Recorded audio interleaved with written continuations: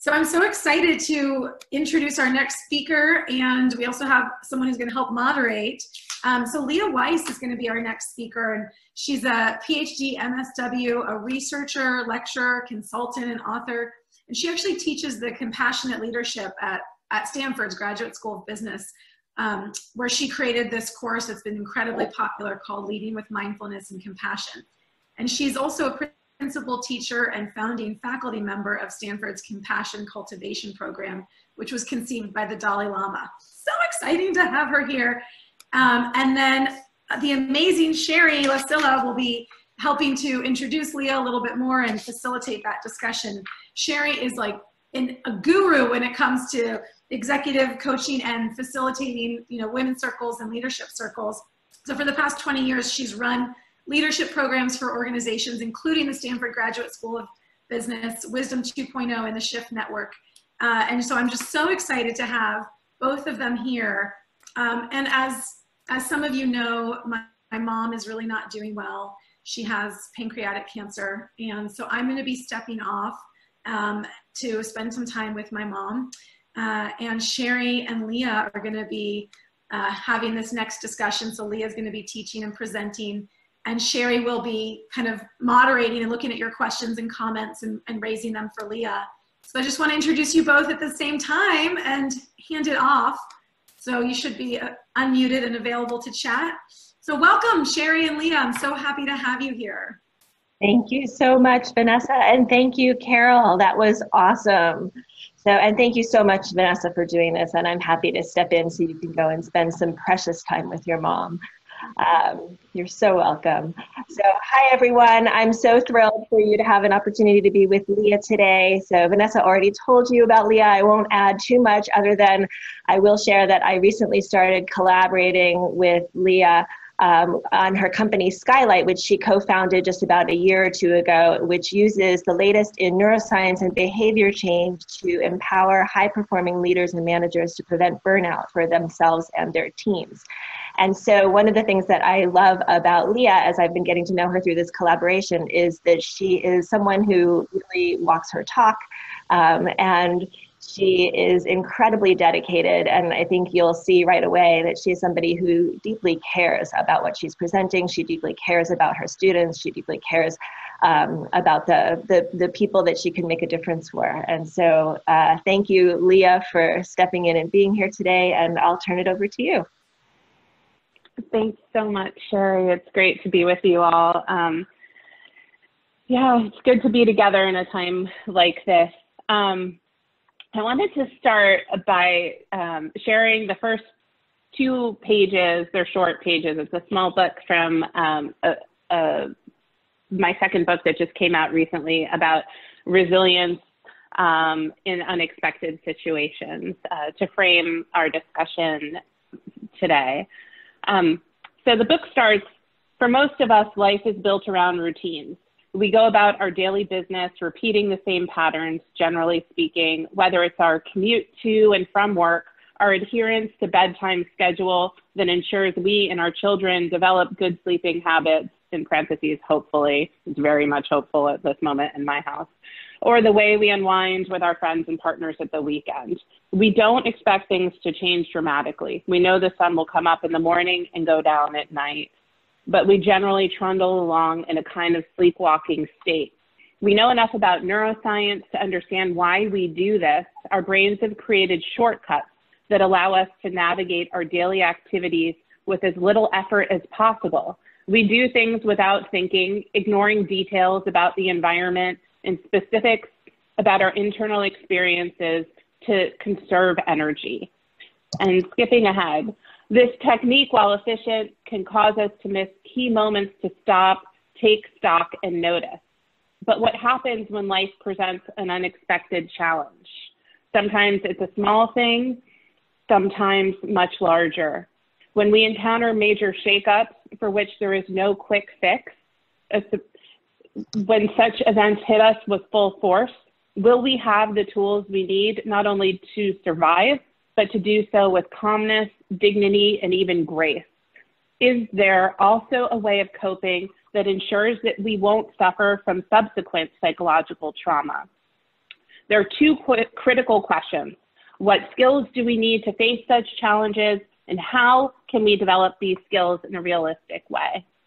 So I want to start us off from that framework of we are in a massive disruption. We are in a moment where our routines and what we rely on are not going to support us in the same ways.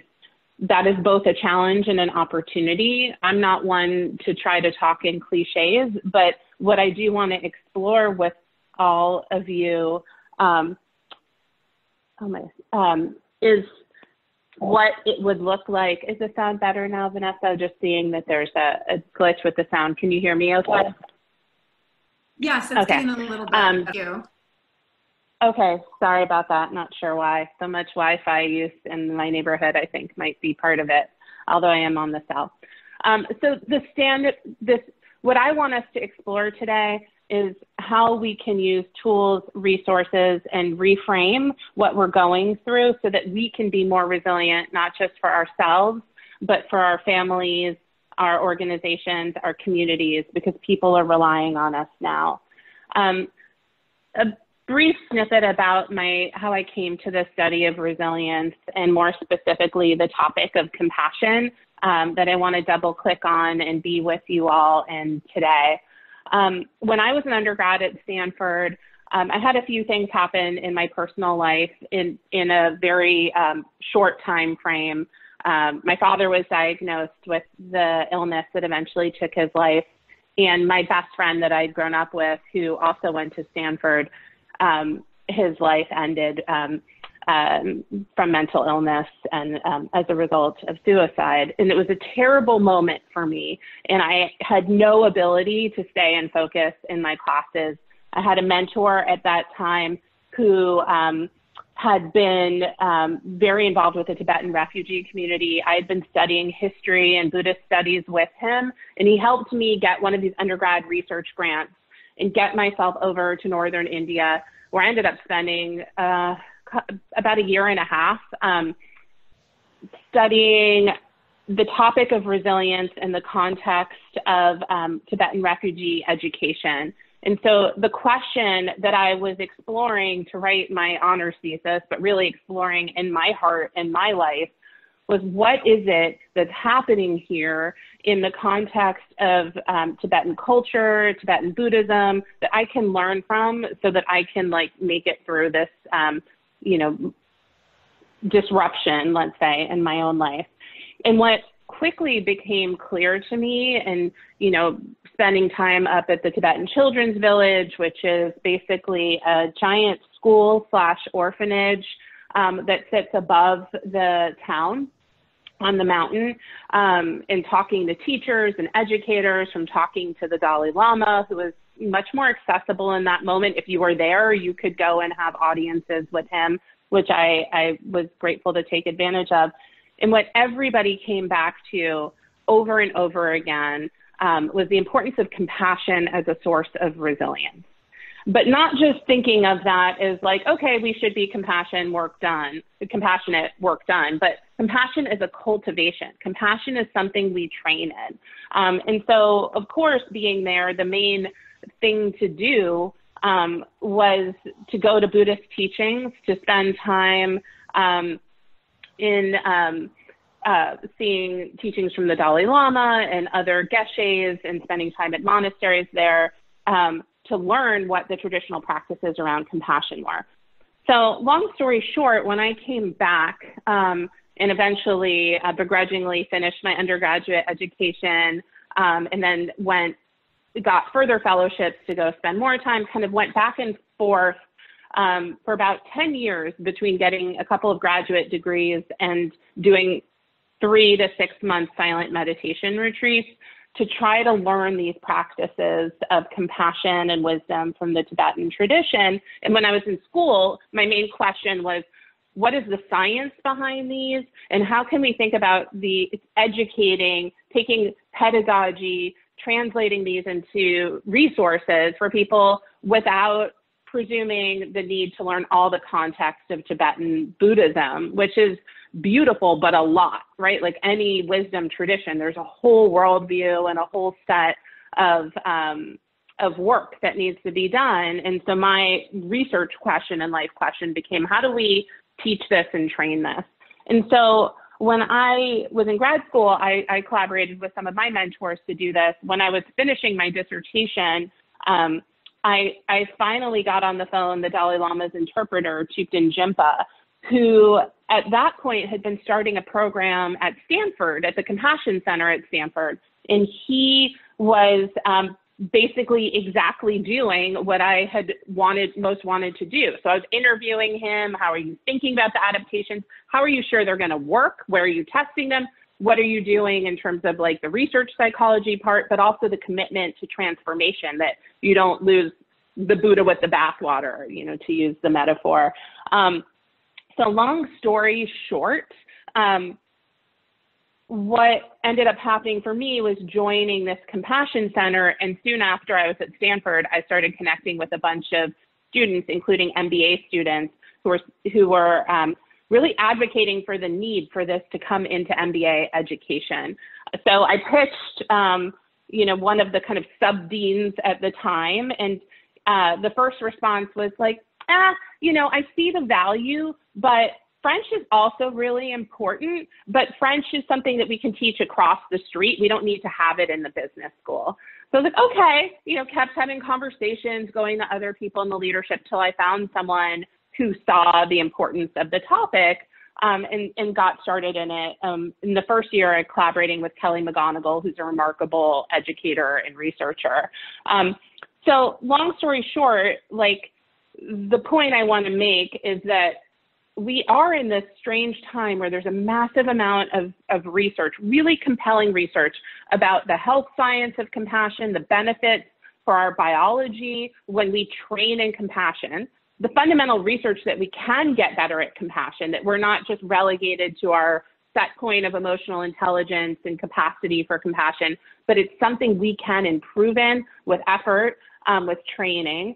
And then more interestingly, when I started exploring this class was from an organizational psychology point of view. There's actually been decades of research about compassion in organizations, compassionate leadership. What are the tools and resources that make a leader or a team or an organization more compassionate?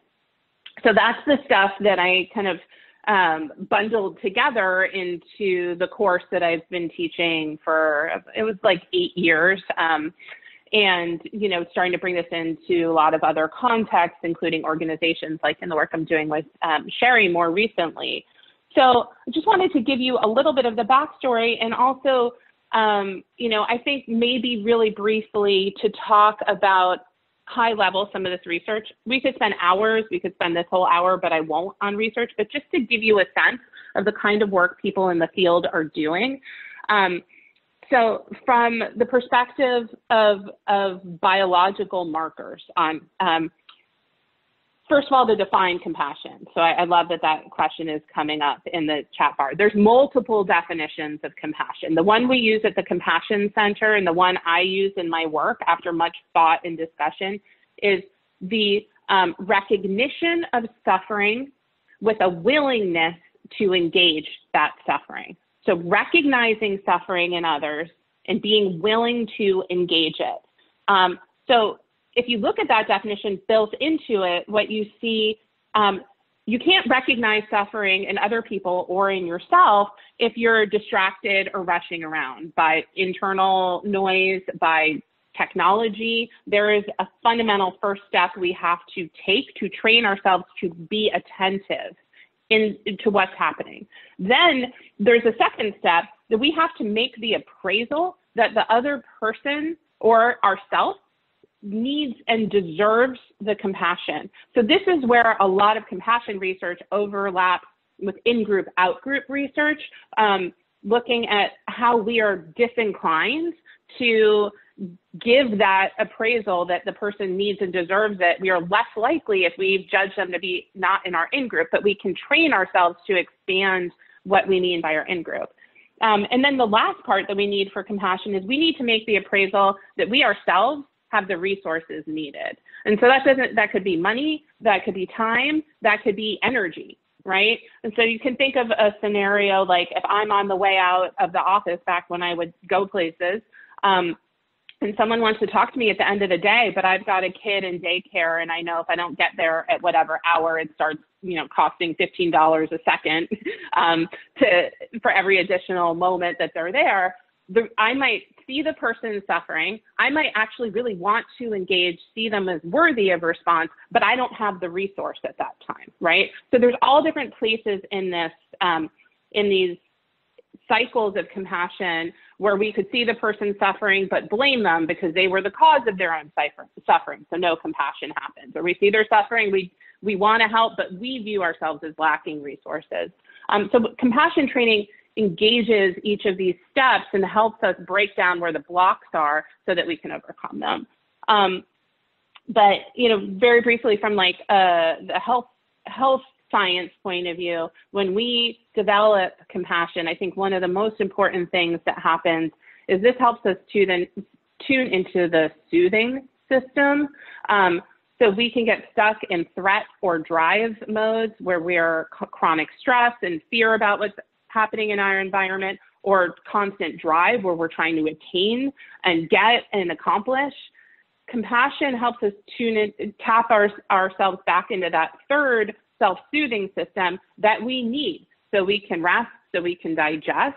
And you see that we are really bad at that in this era where sleep aids and GI problems are so massive. We can't rest and we can't digest. We need to relearn these fundamental skills that we need to be healthy and to be a person that's effective. So more specifically, there's so much interesting work out of UCSF looking at telomeres, the protective caps at the ends of the chromosomes, that they lengthen, which is associated with usefulness. When they shorten, it's associated with aging. There's fMRI studies about how our brains change when we practice training and compassion over time. There's vagal tone studies out of the Greater Good Science Center at Berkeley, where the vagus nerve, which helps, it runs through the heart, through the digestive system, and it helps us connect with our environment and other people. There's so much to say, but I think rather than spend the whole time talking about compassion, what might be more useful is to share some exercises. But I did want to start up in the kind of prep call with Vanessa, the idea of giving some context first. So let's try a meditation. And if you're up for it, I'll make it a brief one that we can do together to give you a sense of what this is like. If you were to take up a compassion meditation practice. So we'll go ahead and start and take. Maybe give a little bit of context in terms of compassionate leadership at this particular time. So because we're now going to go into some of the things for developing compassion, but maybe just a few sentences around what are some of the things that leaders in terms of bringing compassion into our organizations at this time that's going to make the biggest difference. And sure, yeah. Absolutely. I had been thinking to do that after the meditation, but I can do it before. So I think some of the critical pieces, I was there with part of Carol's session, and I agree completely that how we show up is critical at this time. Being aware of when our own emotional dysregulation, when we are freaked out by other people's feelings and how to work through that, when we are concerned about our own ability to navigate a lot of emotion, either internally or externally. A compassionate leader is someone who is leading with EQ, with emotional quotient, and is demonstrating to their team that you are there, that you recognize, as the famous Peter Frost, who was a compassion researcher who really started this field of study in OB. His quote was, "There is always pain in the room." That is true now more than ever. So starting in every interaction with other people, not skipping over the fact that there's pain in the room, acknowledging it, seeing what's needed. And that's going to be different for different teams, different functions. But if people want to be heard, or maybe sometimes people want to go on and really focus on their work as a break from what else is happening, as a break from the news cycle and the homeschooling. Sheryl Sandberg gave a talk at Stanford last year and was talking about, in the period after losing her husband, that actually for her, it was a relief to throw herself into her work as a break from the grief and the questions and whatnot. I think one of the important things in that statement is that people, just as much as one person might react that way, there could be other people who don't want to work, or who want to talk about it, who want to be seen by their coworkers. So understanding and being a compassionate leader, that what you're feeling and what you need is not this interchangeable with each person on your team, and really getting to the discussion of how can each person get best supported within the art of the possible right now. That, I would say, is critical for compassionate leadership. But the only way to do that is if you are resourcing yourself to be able to sustain being that resource for other people, because you will run out quite quickly in a time like this, right? Where there's no one here who isn't undergoing change and stress and fear and tolerating ambiguity. So that's what we need to be able to do, to understand, like, we need to recharge our own battery so that we can continue to lead and charge others. And we also, need to experiment with being an incomplete, imperfect leader, and what that looks like to show up that way. So hence why this kind of a meditation could be very helpful. The other exercise that I was thinking we could do together is actually take a minute or two to do a quiz about our coping styles and risk for burnout, because this is a high risk moment for each of us, and work off of that as another exercise. It's a non-meditative approach to developing more compassion for ourselves and others. So are people game to try a short meditation and get a sense what this is like? Okay, thanks for inviting more context, Sherry. That's the interesting thing about, been talking about remote meetings and whatnot, but giving a talk remotely is so, you can't read the room in the same way and engage. So I really do appreciate comments in the chat bar and questions, and you bringing what you want and need to it, because this is for you and for all of us to be together. So, okay, I'm going to do a very brief version of a compassion meditation. We'll start by just getting yourself comfortable. If you're brand new to meditation, this is a fine starting place. If you're a long-time experienced meditator, then join in and help support the group. We're going to take a couple of deep cleansing breaths. This actually comes out of Tibetan yoga, where you breathe in, fill the chest, fill the abdomen with air, hold it for a few moments, and then a really full exhalation.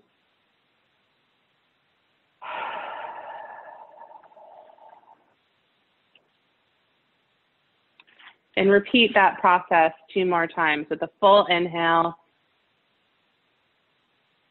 holding for a few moments, which helps settle the mind, and then a full exhale. And the exhale is actually audible, but you're muted, so no one knows that you're being a mouth breather. And repeat that 1 more time.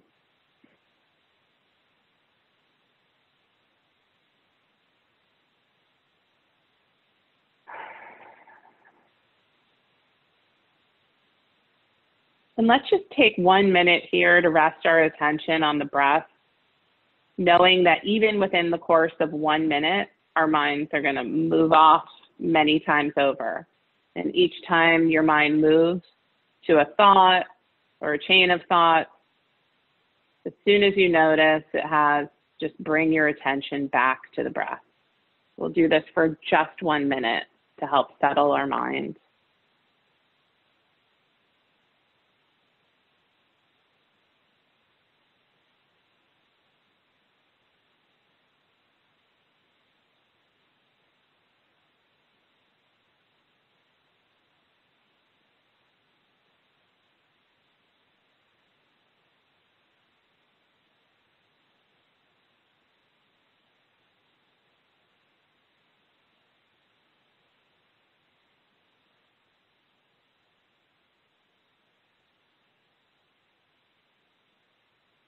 And now I want to invite you to bring to mind someone that you feel connection with, someone you're close to, a loved one, or a close friend.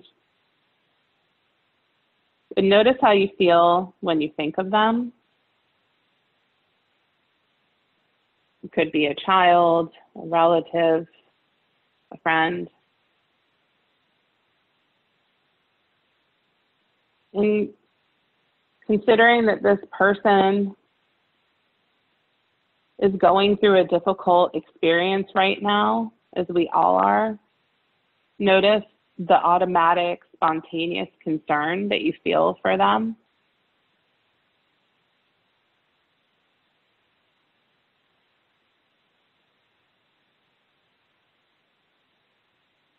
The automatic urge to reach out and help and support.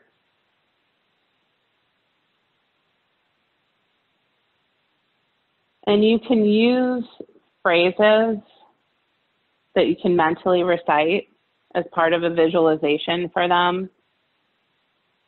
May you know your resilience. May you know your strength. May you find wellness or peace.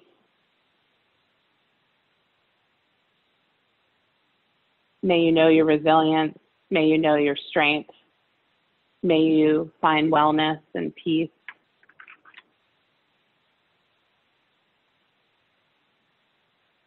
And adding into this practice, thinking of another person, now thinking of a stranger somewhere in your neighborhood, perhaps, that you don't know well, recognizing that this person also is struggling, also is in the midst of ambiguity, is anxious and afraid for themselves, for their loved ones, and extending compassion to this person. May you know your resilience. May you know your strength.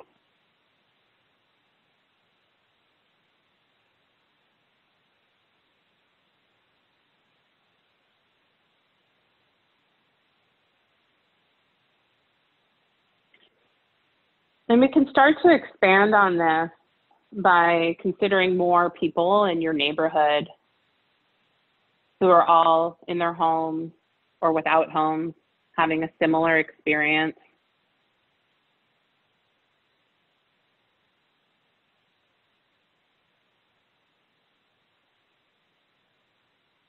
Trying to be strong to support one another the best they can, imperfectly.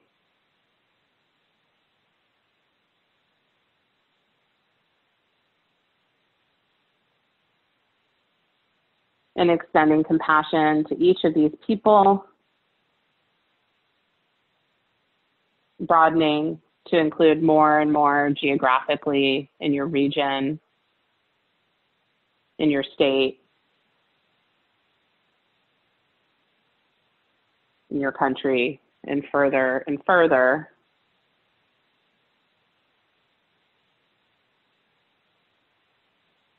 Considering how the various things we rely on in our lives, our food, our health, everything that we're using, our computers, our books, the ideas that inspire us,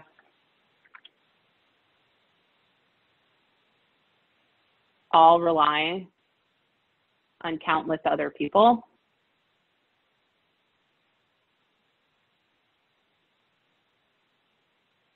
That we're connected to them in our daily existence, whether we think about it or not.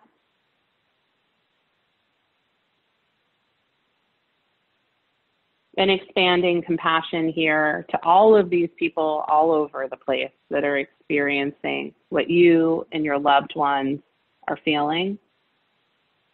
May they find their resilience. May they know their strength.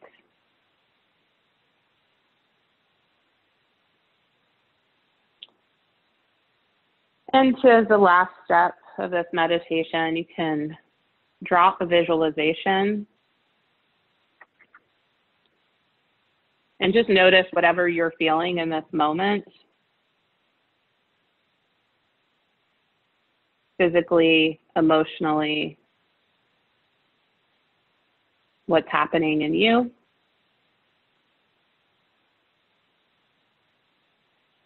Bringing mindfulness to your own experience on the heels of extending compassion.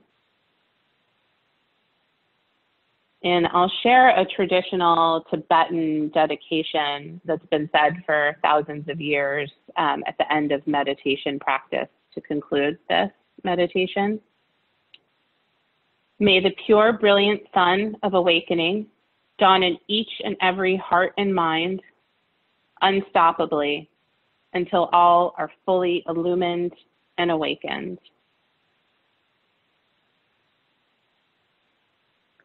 And then when you're ready, you can open your eyes and we can transition from the meditation, but maintaining this thread of mindfulness and this, if you've experienced any sense of increased connection, care in the context of that meditation, carrying that forward with you. So that's an example of what a compassion training meditation looks like. It's one way of developing more compassion. You know, for years when I've been teaching this at GSB, I always approach it as part of the exploration and what it means to be a compassionate leader. I think meditation is a profound resource. It's something we know is the best way to develop a skill like compassion or mindfulness, but it's also not everybody's jam. And even if it is something that we profoundly connect to, we still have to ask and answer, okay, and what does this look like in work, in mom life, in partner life, in the rest of life? And I think that that's a big part of what gets really interesting in a moment like now, you know, thinking through questions like, how might compassion look in the context of the teams I'm working on? What are the boundary conditions that I'm experiencing, right? Like maybe it feels like there's not enough resources to give all the support that's needed to the people who need fill in the blank time, who need jobs, right? There's not a lot of cutbacks going on and difficult choices to be made. And I think really what gets interesting are the questions around how do you do this from a compassionate leadership point of view?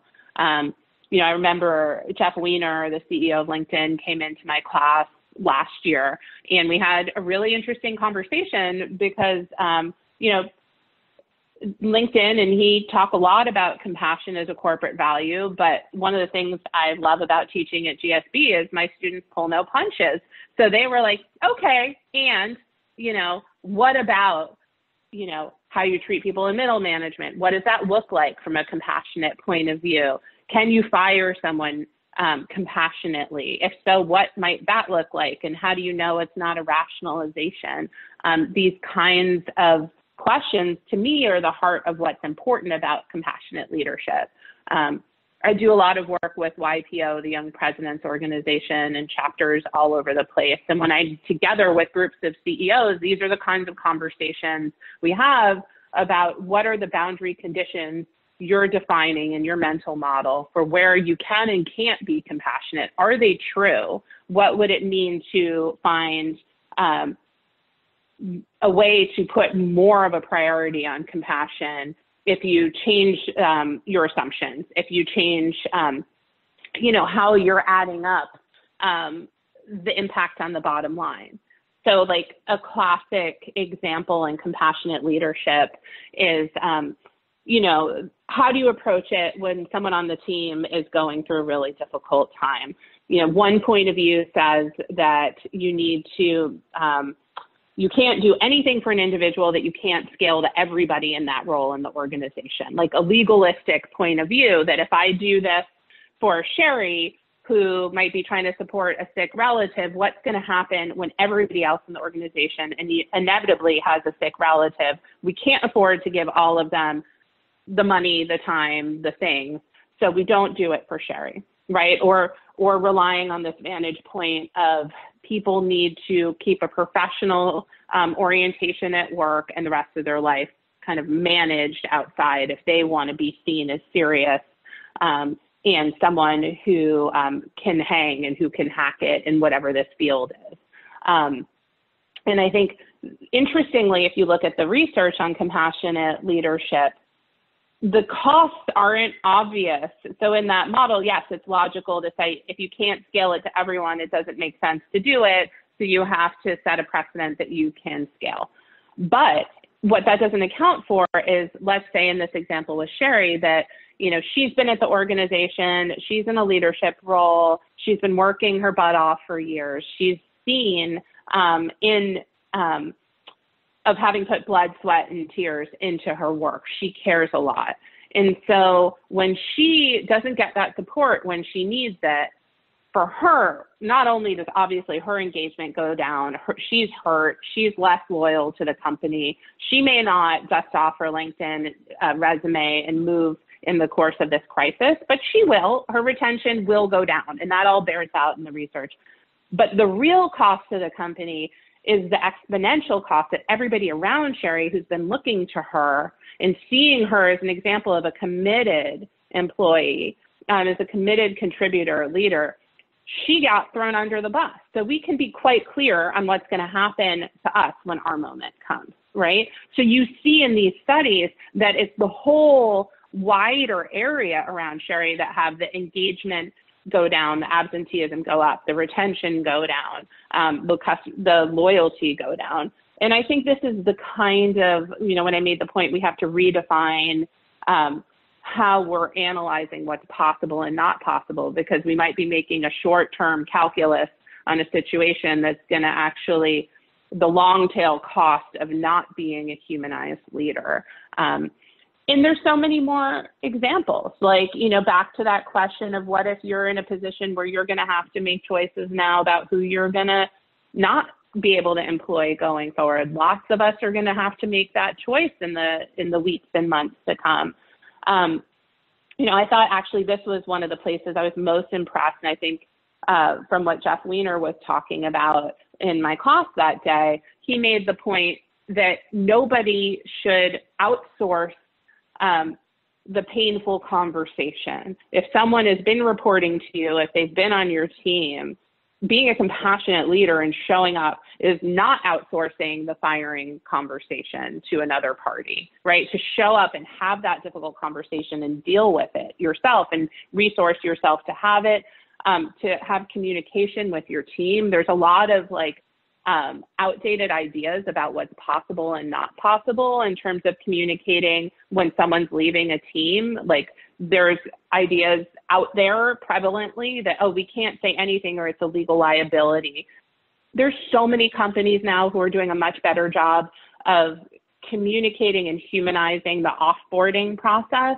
And that's critical, because if someone just evaporates from the team with no explanation, no dignity in that, and also not being asked themselves about how they want that communication to happen, that it's all happening to them, that actually creates follow-on trauma and fear and likelihood for distress and burnout for the people who are left, because they're waiting for when the next round of people evaporating is going to show up.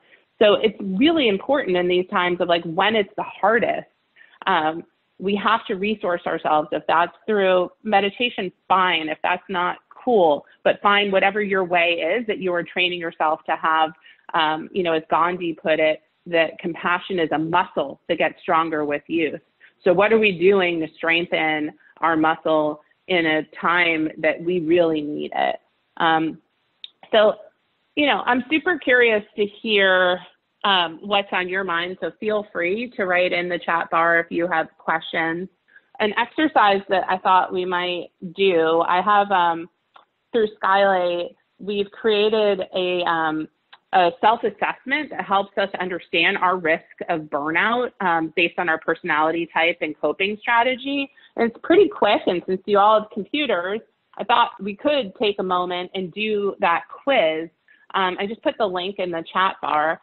So what you could do is click on it and go over and take the questionnaire, and it'll give you a result that tells you what your risk profile is for burning out.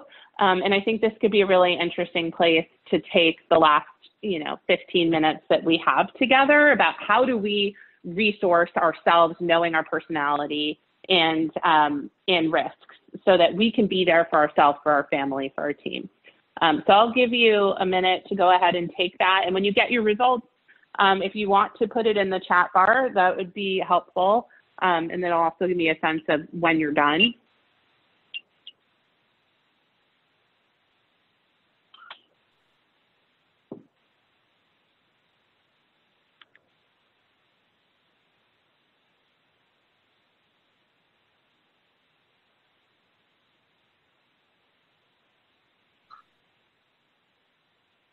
These are great questions that I'll come to when people are back from taking the quiz too.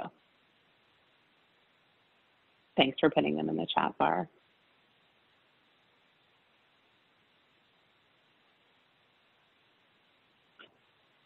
So here is the link. I'll put it at the bottom again. Are you seeing it in the chat bar? Oops, that's my email. Let me put, I was going to share that out and I just did. Here we go. We post the link here in the chat box. There we go. Thanks, Shay.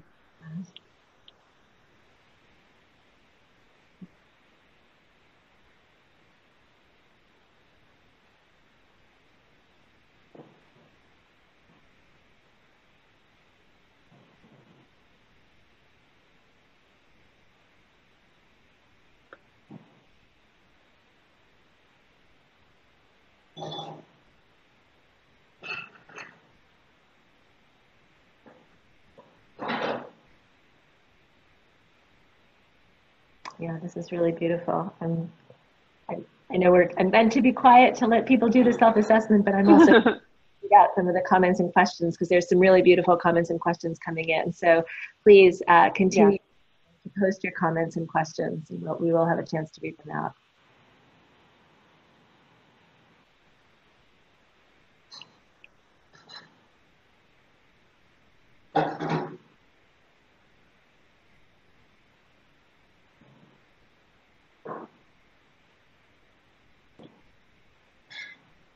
And when you're done with the quiz, you could either put what your type was, or if it hit home, or any reaction you want in the chat bar as well. And then I'll circle back to some of these questions and we can debrief about how to use the self-awareness and our profile in our work.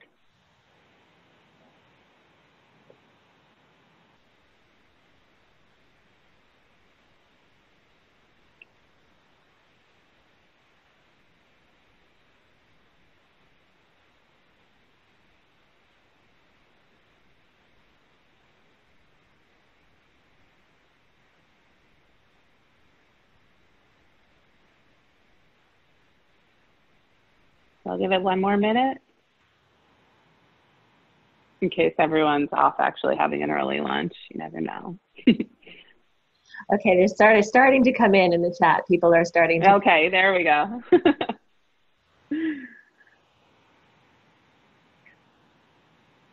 So, okay, I'll give it another 30 seconds for folks to finish up. And you don't have to post what your answer is, but if you want to, that's great. So, okay, let's talk a little bit more about this quiz. So the way that we set it up was to use individual coping styles. So thinking of yourself as a battery, how do you get energy and how do you get rid of negative energy? So personality types in terms of what motivates us, the motivational theory, are we motivated by people, by a cause, by getting shit done, by accomplishing stuff on one axis. And then the other axis is looking at how we get rid of negative energy. Do we internalize it? Do we blame others? Do we avoid it? So we have a lot of reinvestors here. And so that profile would mean that so how do you use that profile? So understanding that you're likely to rid yourself of negative energy by continuing to throw yourself back in your work, right? So that has a risk with it of workaholism. There's other risks with each of the personality profiles, right? So if we are someone who is going to protect others or externalize, that has a different set of risks that we want to be careful about right now, because there's a lot, no matter what our coping strategy is, it isn't good or bad, but knowing how we work is critical for ourselves. Yes, so I can put up, sorry, it's hard to, so Admiral and someone's still working on it. I can share out a description of all the profiles on the website when we're done, so you can look at the graph and everything. I'll send that over to Vanessa to post. But I think the key to take away is whatever your propensity is, if it's avoidance, if it's to distract and detach, or if it's to double down on your work, what you want to do is be aware of that in a time of high stress, right? So that you can manage yourself, but also communicate with the people around you to let them know, like, hey, be on the lookout for this, whether it's your family, your teammates, and structuring a conversation with others around what your personality types are. If the whole team is reinvestors, then you want to make sure that you're all going to share the same bias. So what are you going to put in place so that you make sure everybody's not working around the clock as a way to manage their own stress and burning themselves out in short order, right? So making some commitments as a team to pulling back from that strategy of reinvesting, and maybe there's other places to put that energy that will help create more sustaining for the period to come. So I'll give you some more resources on the website afterwards. I want to move back to some of these great questions and comments in the chat bar before we close out our time. I love this comment about changing fields to stay in integrity with oneself. I think that is, a great example to us of what it means to be clear on the fact that we don't have to stay with something that we've been doing just because we've been doing it, and having the courage to change is sometimes the best path for our, what we're doing with our career. This next question about thanks for sharing and meditation, where do you put giving advice while being compassionate? That is a great question. So in my course, we spend actually a lot of time on practicing, like really unpacking that. To put yourself in situations where you're practicing communicating in different ways. So one example would be, say Sherry and I are in a conversation and she's going through a difficult time, practicing listening from the point of view of not what can I add or what can I tell, but putting myself in her shoes as best I can. So really building the skill of empathic listening. Working on, Carol mentioned this, and I write about this in my book, How We Work, interpersonal mindfulness. So being aware of when our need to give advice is about managing our discomfort with someone's discomfort, which often it is, and versus when advice is rarely the best strategy, as far as I can tell, unless someone's actively asking for it. That's what I'm told by people who are really like great leaders and coaches. So if we think we have clarity on what someone else should be doing, our best strategy is still going to be to ask questions of them and I think, share a hypothesis or share a story, but straight out advice, especially if there's a power differential in a team, if someone's reporting to you and you're trying to tell them what to do, it's not going to be the effective compassionate leadership example. Sharing of your own experience, asking questions, sharing what you're feeling in response to what they're feeling, asking, trying to sort out that way, I think can be a better strategy. And, I'm saying this, and do I fall into giving advice? Just ask my partner. I do. So, that's part of self-compassion, right? That we will have habits of communication that we work with, and trying out a different one. I really recommend the exercise of listening from the perspective of adding value by being with the person rather than giving them content as an experiment is such a profound tool. I have done this with people from MBA students and CEOs to like veterans with post-traumatic stress I've worked with. And I think for all of us, we believe we're helping the other person by doing something, but so often our best way of helping is to be present with our emotions, with their emotions, and ask the real question that's of service to them, if there is one. I love this other question about, in order to keep my own oxygen mask on, I realized last week I can't ignore the daily loss of life that's occurring. I've begun daily meditation to pray for the people that are passing, that they know they are loved and that this knowing creates peace for them as they pass. This meditation allows me to not ignore that vast pain that is occurring and to help myself center my energy. That is beautiful. That is a great example of why meditation is a really important resource to not suppress emotions. Suppressing emotions is like the number one bad strategy that is really often used by high functioning people and low functioning people, by people, right? It's like we think that if we're having big feelings, if we distract or suppress, that's going to be helpful. But if you look at all the research, if you look at the wisdom tradition, suppression is not the way to go. So things like prayer and meditation, or just bringing awareness to what we're feeling by having a conversation with someone who can hear us, is a much healthier and more sustainable strategy for ourselves in the long run, and will bring us much more resilience, and will bring it to the people around us. So I think that's a great example. Love hearing that. Leah, there's a question about the quiz. Somebody's saying that sometimes the answers are not clearly one or the other. Yeah. So I know I had that experience with the quiz. In fact, I took two different answers. So maybe you could speak to that as Absolutely. well. Yeah, and I think, so this quiz, we developed it as basically a conversation starter with oneself, right? About how am I coping? What are my strategies? What are my defaults? It's not meant to be the rigorous like assessment that is the key end all determinant for who we are. It's really meant as like an icebreaker with ourselves, or better yet, an icebreaker with your team. So you can talk about coping styles in stressful times as a way to help start the conversation for like building psychological safety. What do you need? How can I help you? We're all in a time where there's a lot of negative ambiguity to deal with. So what are the habits I have? How can I move into more healthy ones? That's really what it's getting at. And it can be interesting to see whether there's two axes. There's the one of like your motivation style, and what, if you're motivated by cause or other people or accomplishment, and then there's, do you internalize, externalize, or avoid the negative?